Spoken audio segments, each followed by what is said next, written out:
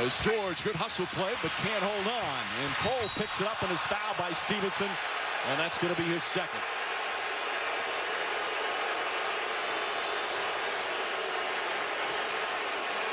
Cole shaken up as the two players from our angle appear like they were just going for a loose ball.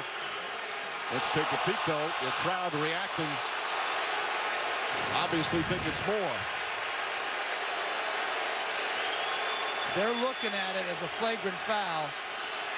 I don't think there was any bad intention here, but he's going to get called for a flagrant foul. He's going to get called for a flagrant foul because of the blow to the head. But I totally agree with you.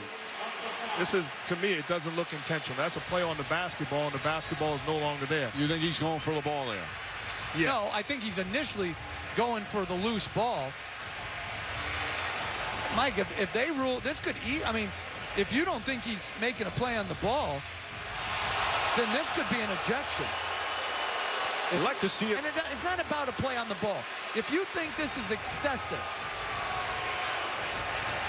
this can be an ejection. All right, let's see it in real speed, because sometimes it's hard to gauge.